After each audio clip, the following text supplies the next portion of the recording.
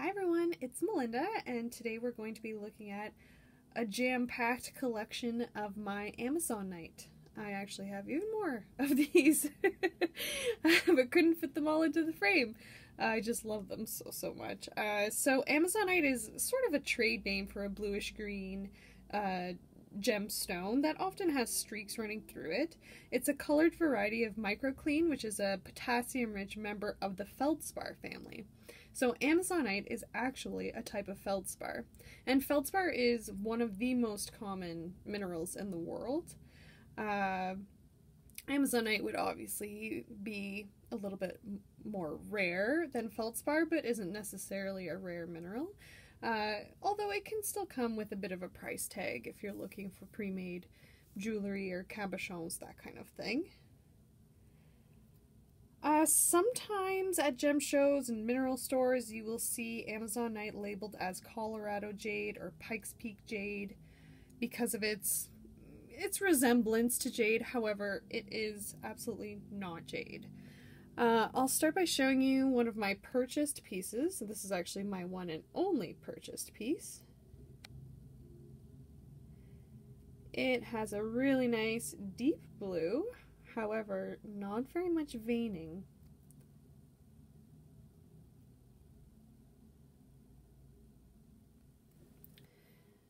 So I stopped purchasing Amazonite pretty quickly when I found out that it was accessible here in Ontario. There's actually a couple of different varieties that I'm familiar with. There are probably certainly many others.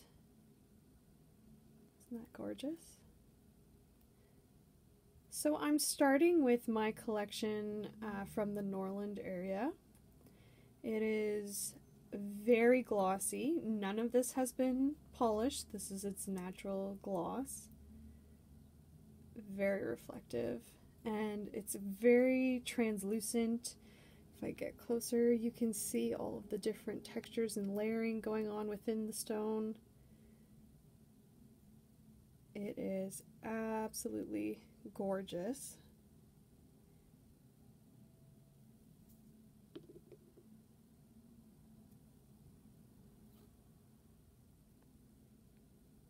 It mostly has, from that area, lighter colored veins.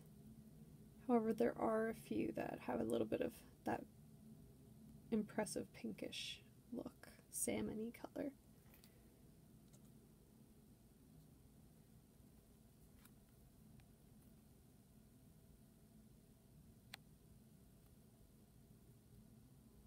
Look how dark that gets.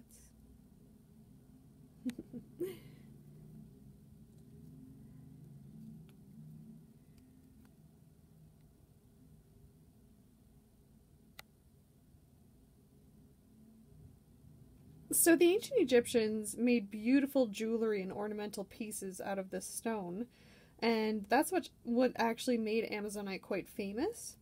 The folk name for Amazonite is the Amazon stone, and it was called that because it was believed that the stone came from the Amazon River. That's actually not true. It did not come from that area. Which ones have I done now?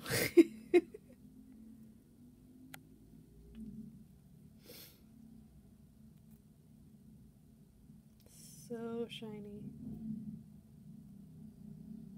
Quite dark on this side.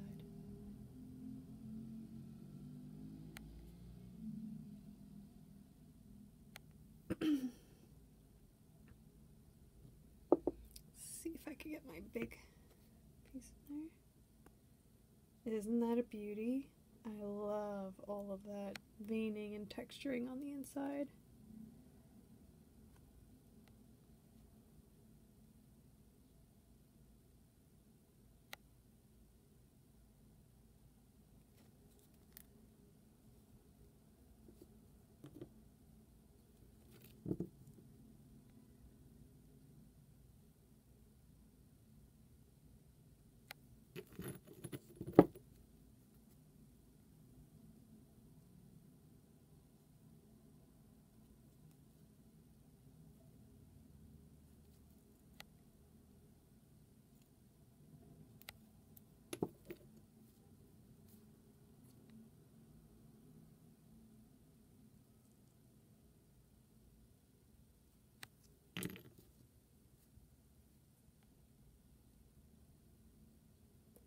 I feel like this one is even more textured. Like, not only does it have vertical lines, but there are like teeny tiny horizontal lines as well. Almost like lace. I love this piece. I have too much of it in my personal collection because every piece is kind of unique, you know? I just can't say no. So I put this piece in the collection. It's just very lightly turning to Amazonite here. It tried to be Amazonite. There's that little bit of tinge. But I included it because I wanted to mention that Amazonite does often grow alongside with smoky quartz, as you can see here. And that orangey tinge is just an iron oxide.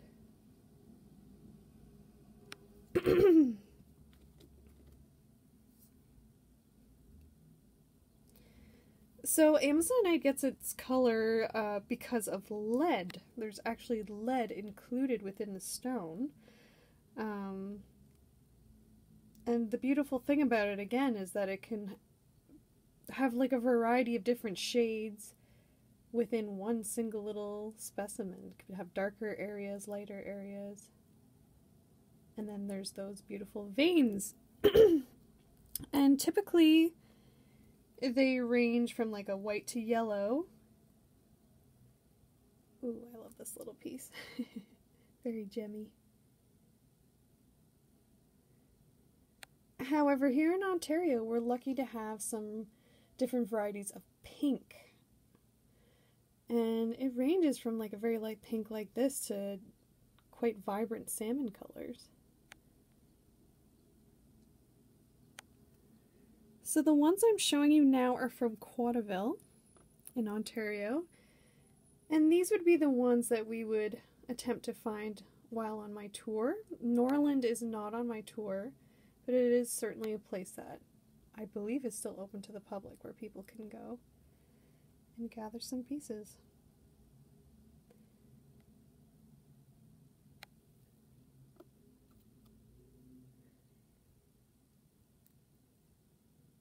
So the Norland Amazonite is prized more so for its translucency, very, very translucent and glossy.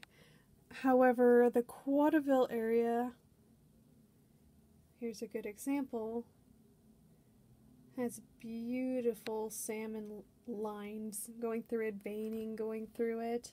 And as an artist, I just happen to love that contrast of that vibrant blue against salmon pink.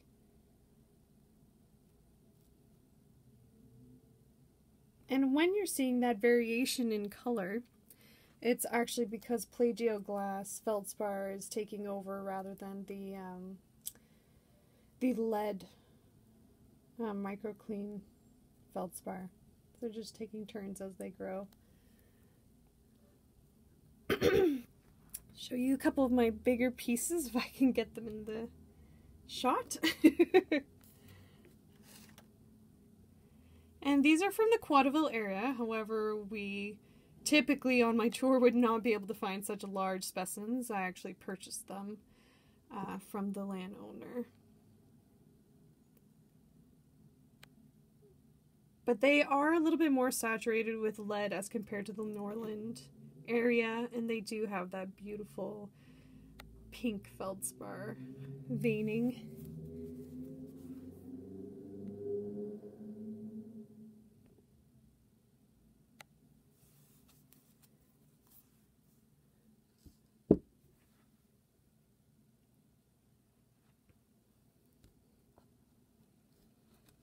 Last big piece. Hitting the lamps as I go. A little bit too big to get in there, I think. Oh. Oh. All right. Managed to get through all of those. So I hope you learned a little bit about Amazonite, and if not, I hope you enjoyed just looking at my beauties, most of which are, hand collected myself right here in Ontario. Thanks so much for watching, guys. See you next time.